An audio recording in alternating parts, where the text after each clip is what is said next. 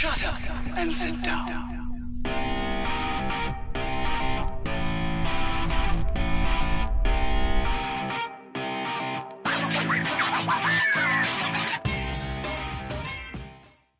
Greetings, fellow Earth travelers. Oblix here, and today I want to talk to you about the Blacklist Streetmatic. How y'all doing today? So this was our Watch Gang Black Tier subscription for the month of October. Well, kind of. More on that in a minute. So here's the packaging. We did get this as our Black Tier subscription for October. This is not the watch I did the unboxing on, guys. So we did the unboxing. I showed in video that there was a quality control problem with the watch. To their credit, Watch Gang reached out to me. I did not reach out to them. They actually reached out to me and said, hey, we saw your video. We saw that there was a problem. We'd like to take care of it for you. Send us the other one back. We'll send you a new one. I said, yeah, at first I wasn't going to. I was like, you know what? You run what you brung. They send out a bad watch. I'm going to review a bad watch. But then I thought, you know, we're all human. Everybody makes a mistake, right? Let's give them a chance. Let's let them. Let's give Blacklist a chance. Obviously, that's not Watch Gang's fault. It's Blacklist's fault for the lack of quality control. Everybody makes a mistake. Let's give them the opportunity to correct it. So I said, okay, let's switch it out. But only if you guys can tell me it will be another Streetmatic. I understand it may not be the same color. I can down with that. But at the very least, let's keep it in the same family so I can at least review like to like. And they said no problem. So they shipped me another one. This is the second Blacklist Streetmatic. This is not the original. It did, however, come in the same color. So let's get this guy open so you guys can see it and stop looking at a goofy box. So you got a Blacklist sleeve here, and you guys that watch the unboxing have seen this. If you haven't seen it, I'll put a link in the down yonder so you can. So we got a slider box here. It's actually kind of a cool box, a nice hard case. It's going to ship well, so no fears there. We got our warranty card, and Watch Gang actually, we've actually got it. I don't know if it's Watch Gang or Blacklist, but we actually got it marked for a change. That's a rare treat. Some silicone gel we can enjoy later. And there we go, the Blacklist Streetmatic. And I did say in the unboxing that I wasn't a huge fan of the coloration, but I gotta tell you, it's growing on me. The more I look at it, the more I wear it, the more that coloration's growing on me. So, yeah, fair enough. Now remember, in the unboxing, this guy was huge. Look how many links I had to take out of the band in order to get it to fit my wrist. 5 links. That is, I've never had to take 5 links out before. 4 on what was previously a big watch. 3 usually. But I had to take 5 out of this guy. So you guys with larger wrist, this may be a good option for you. Though you will see here in a minute, maybe not. Get that set aside. Get our extra link set aside. So here we go, the Blacklist Streetmatic, and at first look, it looks pretty good. Now this is the replacement, let's remember. So fully stainless steel, of course. We have full links, they're not hollow, that's nice. It is a pressed metal buckle, and to be fair, the buckle does feel a bit cheap. Especially this piece of metal right here feels super cheap. But it does function, and it is branded, so it's got a nice aesthetic to it. But like I said, it's just got a little bit of a cheap feel to it. I'm okay with the pressed metal. Of course, you prefer not to have pressed metal, but I can deal with it. But yeah, like I said, just a little bit of cheap feeling. If that's something that's going to bug you, then just know that up ahead of time. Brushwork everywhere. There's not a piece of polish on this sucker. I mean, just every single thing is brushed, and it's actually reasonable quality brushing. I will say though, it scratches like crazy. All of this brushed metal, every little thing you run into is going to cause a little bitty tiny, feather scratch on it, and eventually those are going to add up and bug you. If that's something that does bother you. We do have a branded crown. Branded crown? I don't know, words in my mouth. You can see, on the end links, They are solid end links. Um, on a special note, the only place they did actually polish was the back, where the part that you're not going to see. And of course, the polish scratches really well too. So, I mean, that's just in shipping. The bracelet rubbing on it scratched the back up. So there you go. Because this guy did not come in with the plastic on the back. So you got a nice sunburst, and this particular one has a gray. They have it in lots of different colors. Okay, you can get this. This chapter ring here can be in, you know, yellow and blue and green and all kinds of different colors. The second hand will be in different colors. This one's, I think they call Laguna Seca Blue, if I'm not mistaken. Could be wrong on that. It is a sapphire coated mineral crystal. Not a huge fan. And I will show you, I'm going to give you a quick wrist check. The watch of the day is the Heritor Morrison. Normally I wear the previous month's Watch Gang Black Tier subscription when I'm doing the review. Today I chose to go with this guy for a very special reason. We're going to pop him off and take a look. This was our very first Watch Gang watch. The reason I wanted to wear this guy is he is also sapphire coated mineral crystal, and you will see right here there's a big old gnarly scratch on it. I have no idea where that came from. I do not remember ever bumping this watch into anything, and I'm seriously anal retentive about that kind of stuff. But it's there nonetheless. Sapphire coated mineral crystal is no stronger than mineral crystal to my experience. I'm sure some mineralologist out there is going to dispute that, but guys, it scratches just as easy. You know, so whenever you see that, that's a marketing ploy in my opinion. Based off of this right here, I mean, that's a deep, deep scratch that I never felt. You know, that should tell you right there, sapphire coated, no bueno. Just treat it like it's mineral glass. So my preference would be to step up to either K1 or sapphire itself. Now sapphire will shatter more, but I've never shattered a lens. I mean, I've never ever shattered a crystal. I'm sure it happens. I'm sure there's people that have, but you know, I'm not one of them. You know, until that happens to me, I can't base anything around it. So I'm going on my personal experience here, okay? So sapphire coated mineral crystal, not so great. Reasonable thickness, not anything stellar, but it'll get the job done. But I'm going to roll in some photos of a problem with this guy. Now remember, this is our second one. The first one had a problem with the second hand not being lined up at all. Didn't hit any of the indices anywhere around here. And you will see on this guy there's a few that it misses as well. Like the one it just passed by, the 10 o'clock right there. You notice it went all the way around it and never went over the top of it. You know, never landed on the top of it. Landed right before it, landed right after it, and kept on trucking. Now some of the ones over here it tends to line up a little better on. Like that 1 o'clock it lands on fairly well. I believe I remember the 2 o'clock wasn't too bad. Yeah, it's a little off but not bad. Within reason. But like the 10 o'clock was pretty far off. So it's either in how they apply the indices or how they set up the second hand itself. I'm going to go with the application of the indices, and I'm going to show you why. At least that's what I think it is, because there is zero quality control from the Blacklist manufacturer. You know, whoever's making these watches for Blacklist has no quality control at all whatsoever. It's horrible, guys. It is off the chart bad.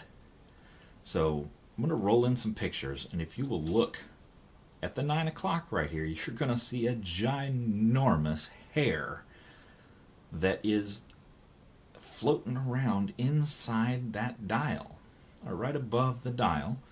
It's been glued down to the 9 o'clock indices. When they applied that 9 o'clock indices, they basically glue it to the top of the dial. They glued a big old hair underneath there.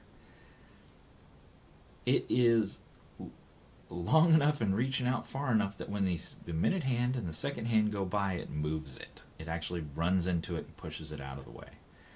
That, I think, has led to a problem with the movement not being able to keep time accurately. You know, I'll set it, I'll wear the watch, I'll go to bed, I'll get up, and it's like 3 hours off. So that is unheard of on a quartz watch. That should never happen on a quartz watch. They should be you know, minutes per month. You know, an automatic watch should be minutes per day. This guy's hours per day. And I'm pretty sure that's because of that. I'm sure it's put some strain on the movement that didn't need to be there. And it's just, I'm sure, broken some internals inside the movement there. It's just awful, awful, awful, awful quality control, guys. I mean, we've had 2 of these. Both of them have been a failure. Now, does that mean every single one out there is going to be a failure? No. You know, maybe I just got the 2 duds. I don't know. I don't have experience with any other ones to be able to tell you. What I can tell you is the 2 I've had have both been bad. This is the replacement, and the replacement is worse than the original. I have contacted Watch Gang. This time I reached out to them before I put a video out and said, hey guys, this is no bueno. You guys need to fix this. I paid money for this thing, and there's a big old nasty hair inside of this thing that's, you know, causing it not to function as a watch. I bought a watch, and right now it's a bracelet, you know, because it doesn't tell time. You know, it's not accurate in telling time. So after a few back and forths and sending them some photos and things, they've agreed to replace it yet again, but they cannot guarantee me that it'll be a Blacklist. I'm fine with that, and honestly, quite frankly, I'm done with this brand. I gave them 2 chances. That's one more than I give most folks, and you know, they failed miserably both times. I'm kind of hoping it's not a Blacklist. I'm kind of hoping it's something else. Yeah, if it is a Blacklist, great. We'll check it out, and hopefully it comes in, you know, in great condition. And if it does, I'll let you guys know. I'll give you an update on where we're at, just like I gave you an update with Morrison there. Still a great watch. Still love that the Heritage Morrison. This guy right here. You know, love the asymmetrical design. You know, over here, love this. You know, this little cutout. Love the 4 o'clock crown. You know, just not loving the fact that it's sapphire coated mineral crystal. That's the only thing I don't like about this watch. Everything else I do like about this watch and enjoy wearing it. I just wish it was a different crystal. So I will definitely, you know, when we get the new watch, whatever it may be, I'll definitely give you guys an update on where we're at with this thing. But as it stands today, knowing what I know today, I cannot recommend you guys go buy this thing. In fact, I'm going to encourage you guys to avoid this brand, at least for now, until I know more, because right now, 2 watches, 2 pieces of junk. And, you know, it's just bad. I mean, the bracelet is bad. It's not miserable, but like, look, see right there? See how this link right here is not bending back down? All the other ones bend down, but that link, it's because the metal has pressed into the metal and made it tight. And you can actually hear it chirping. You know, it's just, that's poor quality control. It's rough edges, it's things not planned out properly, you know, that can all be addressed. I mean, it's all easy stuff to fix. There it goes again. There's another one on the other side doing the same thing. It's really common. You know, all these links will do it. This one won't. So this one was well done. You know, this one won't. It was well done. But, you know, that one, no pressure, hardly any upward pressure at all. It does this. It'll actually do it while you're wearing it on your wrist. And that it tends to pinch and is a little annoying. So, I mean, even in the bracelet, there's quality control issues, guys. I don't think they invest enough time and effort in making sure these pieces are adequate for the price that they're asking for it. And again, these guys are asking $299 for this thing. $300. $300 with a watch with a big old gnarly hair in it that doesn't keep time and has a bracelet. I mean, come on. Really? I mean, even with Watch Gang, I paid $100 for that, and I wouldn't pay $100 for a watch with a big gnarly hair in it. Just simple as that. Unacceptable on any level. And, I mean, they should really be ashamed of themselves sending stuff out like this. You know, even if they fix it, even if they replace it and I get another one that is perfect condition, they should still be ashamed that this went out their front door. You know, just not acceptable in today's day and age. I've got literally hundreds of watches sitting around me right now that I do not have this problem with. You know, I broke out the heavy magnifier, went through with this 45 times magnifier right here and a light and looked at a ton of, I bet I looked at 50 different watches trying to see if there was any hairs on any of the other ones. Now that I saw this, I was like, whoa, man, is that like a normal thing? So I just started going, every watch I could find that had applied indices was looking, like even this Heritage here is, that we've been looking at, it's got applied indices on it. They're not the numerals like this one. It's got the lines like, the bars here and the dots here. But, I went through and checked all those applied indices to make sure none of them did it. And I did that with, a ton of watches. I probably went through 50 watches that I have to see, and none of them had that problem. None of them. So it's just ridiculous to me that this made it out their front door. I will tell you guys, if you guys want to see the watches I wear on a daily basis, check out my Instagram. Instagram.com/Oblix, Oblix. Every day I post a picture of whatever I'm wearing that day with some thoughts about it. It's good behind the scenes, pull the curtain back kind of view into what I'm doing and what may be coming up for review before long. So check that out. Really kind of bummed. Like I said, the look and the style was really starting to appeal to me, more so than it did when I unboxed it. I'm just really disappointed by the lack of quality control on this piece. Lume on this guy is actually pretty good. The bars all light up, the hands light up, and the numerals, the Arabics light up as well. Put a lume shot in. It's pretty excellent, I gotta say. It does fade fairly quickly. It doesn't hold the lume real well. But no worse than a lot of the other ones out there, to be fair. A lot of them will light up really bright. Now, it's not super bright on the initial light up, but it's very, very respectable. And it does, like I said, it doesn't hold for a ridiculous amount of time, but it's also respectable in comparison to all the other watches that I have. So decent job on the lume. Now, case size, they've got it measured at a 43. We're going to take a look. And yep, we'll go with that. Now, if you go across the crown, it's obviously going to be a little bigger. We're looking at a 40, call it 46. They say it's an 11 across. Yeah, they say it's an 11. Yep, we'll say we agree. And if you want to replace this mediocre at best band, you're looking at, let's see if I can get this guy in here. Why do I always do these things on camera? Why can't I be smart and do them off camera? You're looking at 22, guys. Alright, let's get a weight on this guy. And remember now, we've removed 5 links from this guy, so it does fit my 7-inch wrist currently. And we're looking at a 5.2. 5.2 ounces. And we'll go ahead and take a look at the grams. 163.5 for my European friends.